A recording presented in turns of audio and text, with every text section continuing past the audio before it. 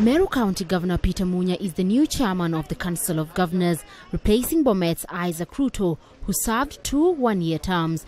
Kwale's Salim Vuria, who had initially expressed interest in the seat, dropped out and retained his vice chairman's seat, while Marsabit's Ukur Yatani has been endorsed as the council's whip. The chairman has already outlined the key agenda that Munya says among his top priorities will be to strengthen the relationship between the national government and the county governments and to ensure full transition, whose deadline is December this year. In the best interest of this country, give the Council of Governors and the family of devolution, which includes the Senate and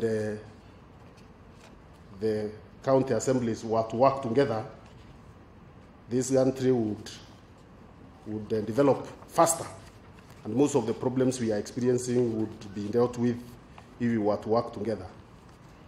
I like to be short on rhetoric and long on implementation.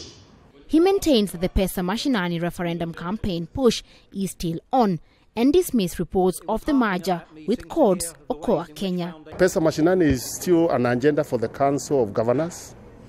We were not able to discuss it in the current session because the agenda was heavy. We are going to call a special meeting of the Council of Governors to discuss the Pesa Mashinani referendum initiative. That was what we agreed. Governor Mvurya is continuing as the vice chairman at the Council of Governors.